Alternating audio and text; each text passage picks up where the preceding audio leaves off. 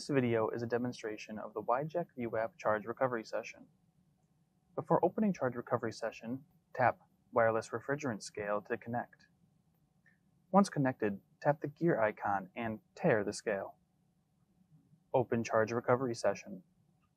This session displays readings from the scale and provides simple tracking of charging and recovery weights.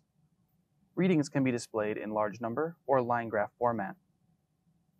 The weight change and elapsed time fields can be tapped to set or tear the values.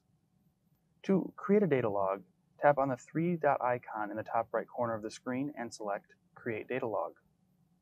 Select the logging rate from 1 second up to 10 minutes. Toggle on the session, then press Save. A recording icon will appear in the bottom right corner of the screen. The data log can be started by tapping the recording icon. This same procedure can be used for data logging any other session.